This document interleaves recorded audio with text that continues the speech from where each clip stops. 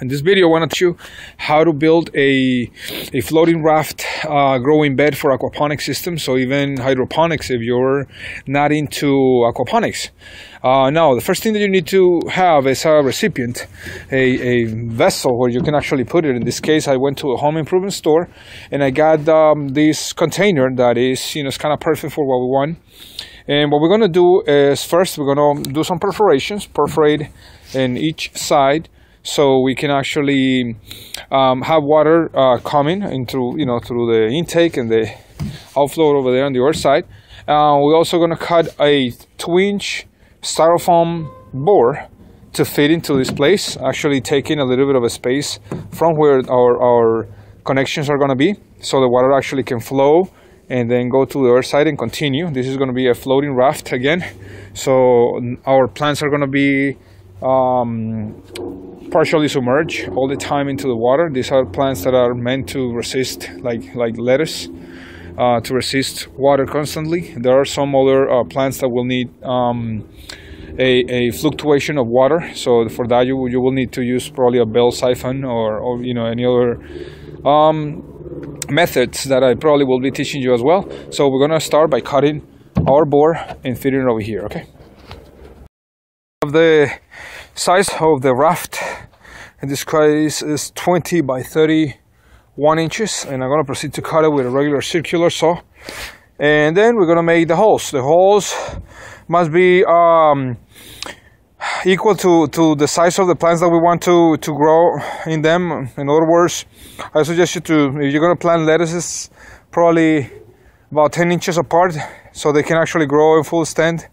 If you're going to grow something bigger or something smaller, you refer to the size of the plant on the seed packages, or just by your experience. The 2-inch also bit. I got our holes already here for the plants. Again, I want from the beginning, I left all this space just for the strength of my raft. Obviously they're gonna be overhanging, so I don't need to bring it to the center, but in the middle I left them like that, so we end up with 1, 2, 3, 4, 5, 6, 18 plants over here that can grow easily. They can be big. In this case, I'm using, I'm gonna probably plant lettuce and other type of plants that can, that need some space. So that's pretty much it for this one. But I'm gonna make several rafts and several systems, so they all will have different spaces. Now here we are. We have the raft built, made already for our purpose. We have some play over here, so we can remove it or actually install the supply line and the return line to our tanks or filters or whatever we want. Notice that our little net caps are actually just perfectly installed over there, and they're barely scratching the bottom. That's good. I mean, because it's going to maintain our roots moist but not completely submerged in this case. And although they can survive that way, there are different type of plants that will have more resistance than others, and I just want to expose it a little bit to water. Now, if you want, you can make them bigger, like I said, 3-inch version, and plant something a little bigger. Or like in different setups that I'm building, you can create one that is just fluctuating water back and forth, meaning that it will fill up and then dispose of water and discharge of water naturally or by gravity or mechanically, however you want to call it. But we're going to make some perforations, one in one side, one in the other, and actually one in the bottom, just to keep it draining whenever we need to service it or whatever. So you don't need to lift the entire thing up and whatever, you just need to flush it out a little bit. And that's how we continue. Learn the lesson of thinking that people, or assuming that people understood everything that I was doing. And sometimes I get that frustration with some of the videos that I check on YouTube, and that's why I'm encouraged to do these videos. Now, this is the part that I was really kind of sad about. when we are connecting these plumbing fixtures, sometimes you're not able to understand which type of seal you can get. I mean, they sell some sort of like a bulkhead type of drain, seals or whatever, features or fixtures or fittings or however you want to call them, but they're fairly expensive. And for the common average person like me, if I'm able to get away around it, it's perfect. So I wanna give you my little tip about how to put this thing together. See, this I just cut it with a utility knife, but this is called a toilet fill valve gasket. These things are really inexpensive in a plumbing supply store. I try to find them in a regular home improvement like Lowe's or Home Depot or Ace or whatever. It's really hard to find it. You just actually have to get to a specialized plumbing place and you just ask for them. You gotta tell them, look, I need the washer that goes on the bottom of my fill valve tank on the toilet, and they will give you this one. So they maybe have different kinds. They don't need to go through. This one's a little bit thicker, so I cut it in half, and it actually helps for both. So what I did is that here where I'm putting the drain, see, let me see, here where I'm putting my drain, from the inside, I actually, this one is half of it, so I'm gonna put it over there, and then I'm gonna screw it with a vice grip, like this thing, or like an adjustable wrench or whatever you find. Just don't tie it too much, don't go crazy, because you will damage the plastic threads. So that's what we're gonna have. We have an inlet, we have an outlet, or vice versa, and we have a drain line. Now for the drain line, you can use this nice ball valve that is fairly expensive. I will say like, a little less than $8, I guess, with taxes. Or you can use just like a regular PVC plug.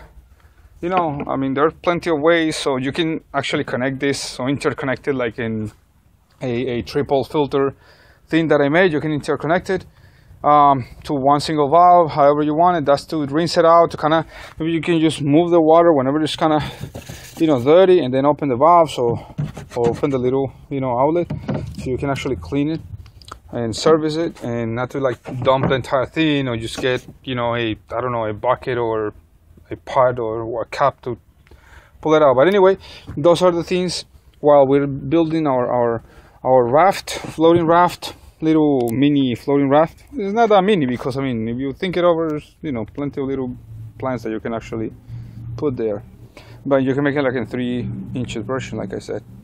So this is it. I'll show you in a moment a simple setup. Okay, now we have the final stage of our floating raft for aquaponic system. So sometimes actually hydroponic system, so vermipodic system, so whatever you want to call it. But I'm working with aquaponics, meaning that I'm using fish as my source of nutrients for my plants. All right, so we have a good amount of holes over here to with good distance in between of them, so our plants will grow really nice. We have a system that has water intake, and now go over there, and we have a drain with all of them have some little rubber gaskets that I explained already, and you can actually attach your draining system to whatever you want in any configuration you want, straight to a valve or with a cap, or however you want to do it. I suggest you to put it away from your bed, so you don't splatter water everywhere. But anyway, you can do whatever you want. I also want to show you that not just the 2-inch version, but the 3-inch version of the net caps can actually be acquired in good quantities. You can buy them on eBay or whatever you want, but they're really helpful for that. You can use sometimes like media like river wash rocks, or spended clay, or volcanic rock, or there are so many different things that you can use. In fact, I'm experimenting with some shredded milk and just use bottle plastic, since that is like a food grade plastic. Maybe I can make a grow bed out of that, but that's another story, another video, another chapter. Thank you so much. I hope you like this video. If you have any questions, please, or comments, please make them. I will be happy to assist you as much as I can, and later on I will show you some progress of how they're growing. Right now I have all my starting seeds, or the greenhouse actually blooming all the little seeds. So later on I will show you how it works. Thank you so much and have a good day.